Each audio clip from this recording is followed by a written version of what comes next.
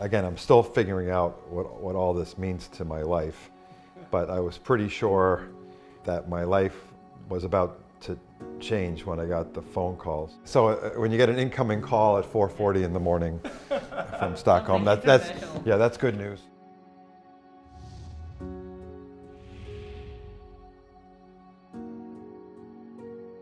Well, statistically, I think your lifetime chance of winning the Nobel Prize, if you've won the Lasker and the Gardner, is maybe 30%. Yeah. But I thought that meant in any given year it was probably 1 or 2%. So I thought I had a 1 or 2% chance of winning. So at 1 or 2% I could sleep okay because it was low enough. Yeah. But I would at least leave my ringer on. Right. So I had my ringer on my nightstand. Not only did I not think I was going to be a scientist for many years, I was actually told I should not be a scientist for many years. So I really came to science very late. I thought I was going to be a clinical doctor, and I never imagined I would be a scientist. When I was finally in a very good laboratory with a very good mentor, I learned how real science gets done, and that gave me the self-confidence being around very good people who were teaching me. So I think then it just becomes a question of, do you have the passion to do it? Because it is hard at times, and so you have to enjoy the work. But one of the great joys in life is to have a career where your work doesn't feel like work, it feels like you're playing. And for me, being a scientist, it feels like I'm playing. It doesn't actually feel like I'm working. The self-confidence will come if you're in a good lab and you start to develop some technical skills and you start to understand that maybe I do have some talent here and maybe I can come up with some good ideas. And part of that also is as you start to read and learn more about your field, some of the questions will become obvious, I promise.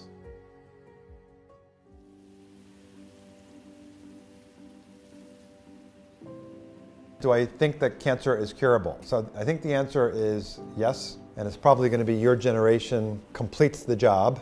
But I think cancer is curable. I think you can start to see that we're making progress now that we understand better the genes that are important in specific cancers. The year 2000, when the first draft of the human genome was published. So I like to say that working on cancer before the year 2000 was like working on a car without having the complete list of the parts. I don't think the clock really started ticking in terms of curing cancer until the year 2000. So when the American president, John F. Kennedy, said we are going to put a man on the moon in 10 years, we put a man on the moon in 10 years. Whereas the American president, Richard Nixon, in the 1970s said, you know, we're going to have a war on cancer, and we're still at war with cancer 50 years later. The reason Kennedy could say we can put a man on the moon in 10 years is because all of the scientific principles you needed to know to put a man on the moon were known by 1960. So putting a man on the moon was an engineering problem, fundamentally. It was a magnificent engineering problem, but it wasn't really anymore a scientific problem. And that's why you could make some predictions about how long it would take, how many people you would need, how much it was going to cost. But cancer's been largely a scientific problem. We're still learning some of the scientific principles. When you're doing a science problem, you can't be quite as sure about how long it's going to take you to get there. So every good experiment and every line of investigation starts with, what is the biological question you are trying to answer? And frequently, when I ask young scientists what question they're working on, they immediately tell me what experiments they're doing or what technologies they're using, but they don't clearly state what the question is that they hope to answer. And you would be surprised how often, if you force yourself to do that, you will see that, well, maybe this question isn't quite so interesting or important. A good experiment should be pretty and witty. A good experiment should be pretty, like the result is clear and pretty, and you had to be very clever to do the experiment. We don't always achieve that, but that's always our goal. Once an experiment seems pretty obvious to me, and I think other people are going to do the same experiment, I'm not that interested anymore, because why should I do it if it's going to be done with or without me?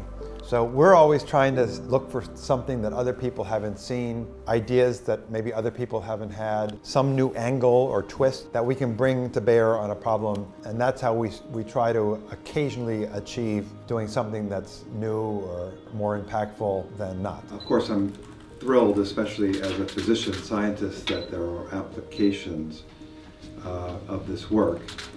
But I'm fearful that in general, scientists are actually under too much pressure to justify their work in terms of applications.